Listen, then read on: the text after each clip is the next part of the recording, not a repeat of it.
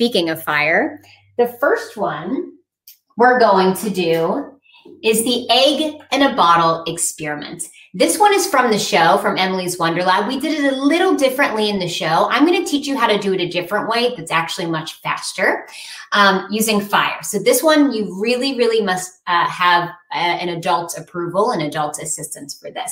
So what we're going to do is we're going to get a boiled egg, which is peeled, the peel is off, into this bottle. And I want you to see really how hard that looks like it's going to be. This is a boiled egg, and this is the bottle. And the goal is to get the egg inside the bottle without breaking it. And it looks pretty hard, right? Let's see, I think maybe one hypothesis would be, what if we just smushed it in? If we smushed it in with our hand, would that work? Well, let's see. We can just try to carefully smush it in. No, you get part of the egg in, to be fair, but most of it did not go into the bottle. So instead, we're going to get clever. We're going to get really clever about this. We are going to get the egg inside the bottle using the power of air pressure. We don't really think about air pressure, but air pressure is all around us all the time, bearing down on us. Our bodies are built for it, so we don't really notice it.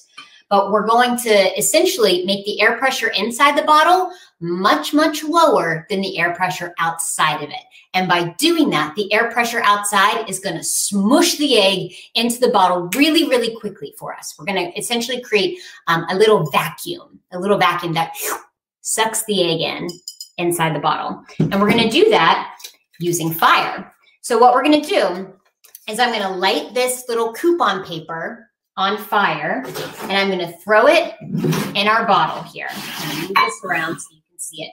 Throw it in the bottle here, and that's going to do a couple of things. That's going to heat up the air, and when air gets heated, it wants to take up more space. It wants to expand. So a lot of those air molecules are going to escape the bottle. They're going to exit the bottle.